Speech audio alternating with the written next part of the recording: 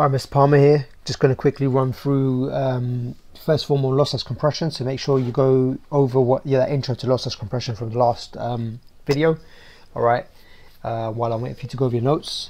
I actually watched this Super Saiyan God stuff today. It's a bit rubbish, isn't it, compared to the original cartoons, but hey, here we go. Alright, so dictionary based compression. Alright, basically what we're looking at in this video is how does dictionary based compression work. So if you remember the original definition of compression that I gave to you in the first video, well, we're just going to add to it basically by reminding ourselves that lossless compression is reversible, all right, when the accuracy is important because we want to preserve that original meaning of the data. So a bit of history, and this happened in lots of different wars where spies used a common book to basically send secret messages to each other, because the two spies knew the common book that they were going to use. So one of them would create a cipher by just generating a page number, line number, and the number words in from the left to the right. Then the guy at the other end would then be able to use the same book to recreate the message. Okay, and that's in essence that's what dictionary based compression is doing, where basically if you receive the compressed file, you're going to identify patterns that match the dictionary, and you can replace the patterns in the data with the dictionary references, and therefore you can return the information back to its original form.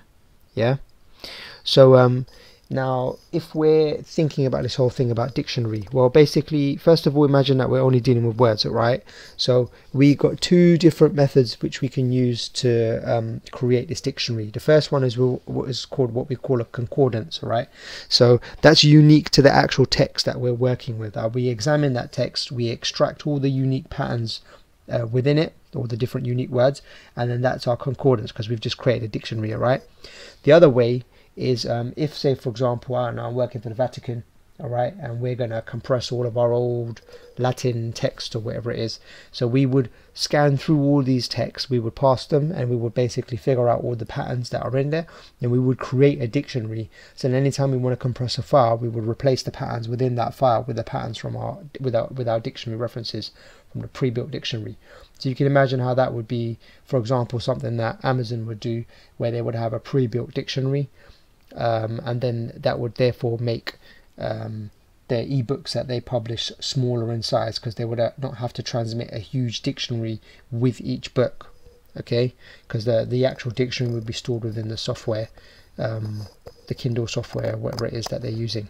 Okay, so let's use the first technique as an example, all right, and let's actually see how that works. So basically what I'm going to do is I'm going to loop through my passage, okay. So as I go through my text, I basically find all the unique patterns. They're stored there in that first column of my table. Each of those patterns has a dictionary reference. So 2 is 0, swinging is 2, and then rhyming is the 9th unique pattern that was found and has a reference of 8. Okay, as I've only got 13 unique patterns, I can use a nibble to store each of those references, because there's not that many references involved in that passage. So basically my passage now looks something like this. Okay, the text has been turned into, in essence, a bunch of binary strings, which it was anyway, but they're now smaller binary strings.